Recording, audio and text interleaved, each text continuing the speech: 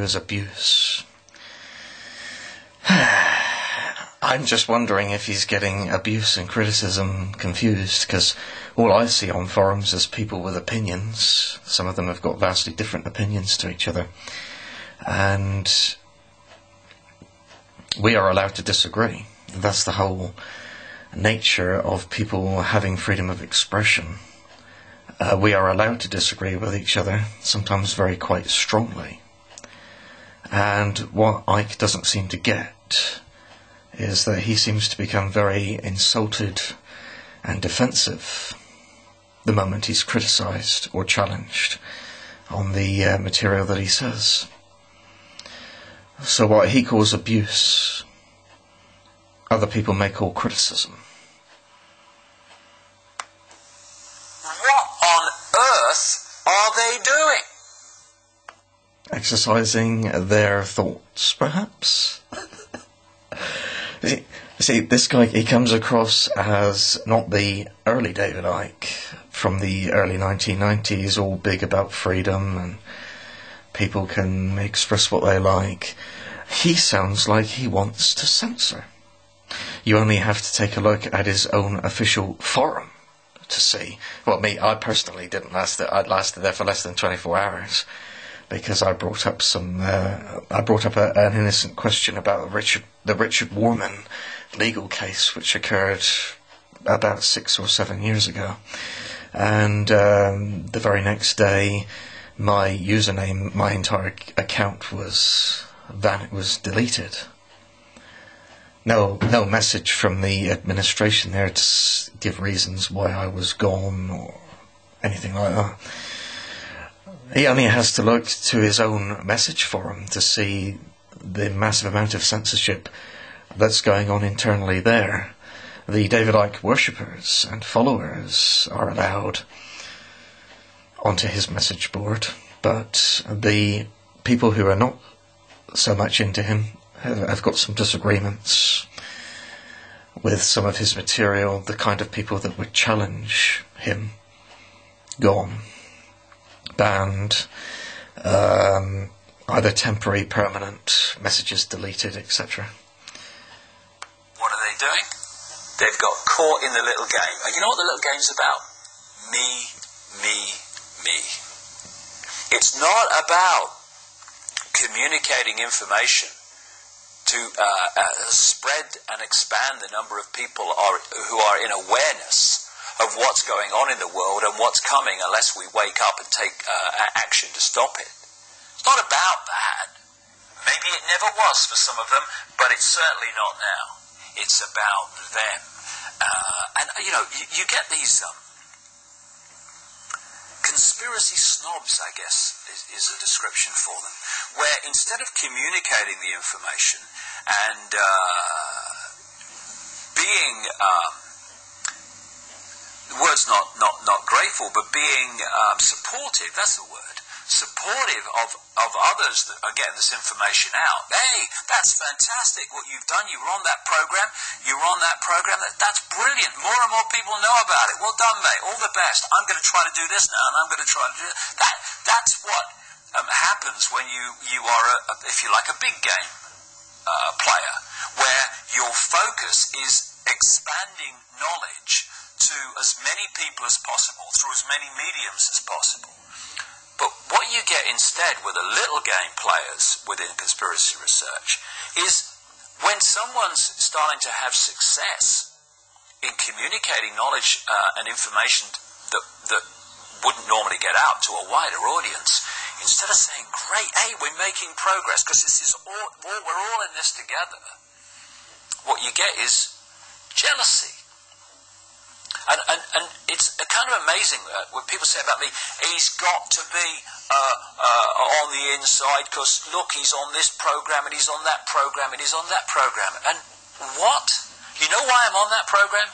And that program because I've spent 20 years of my life making the sacrifices on many, many levels and not taking no for an answer, putting one foot in front of the other when the abuse had reached monumental proportions, when I couldn't walk down any street in Britain without being laughed at by...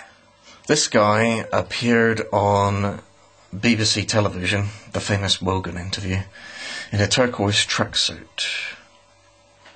Claimed he was the son of the Godhead.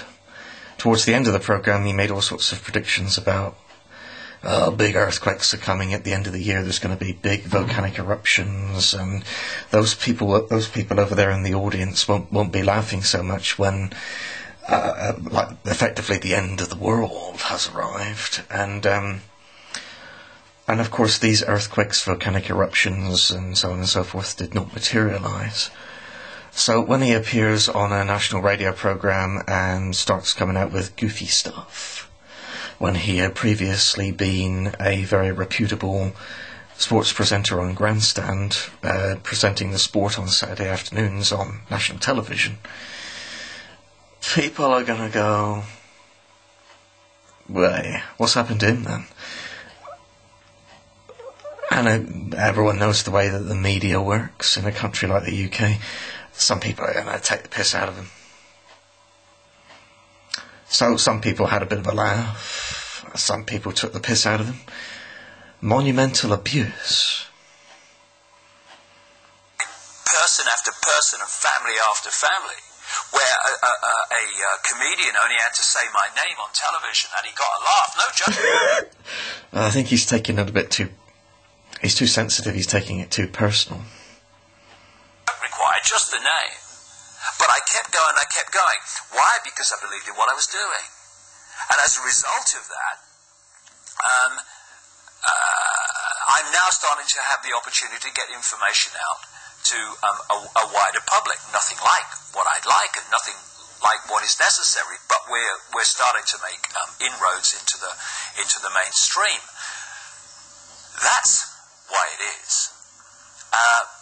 But the little game players who it's about me. Oh, I'm a better researcher than you. Oh, I'm the one that knows about that. You don't know about all this stuff. Alex Jones?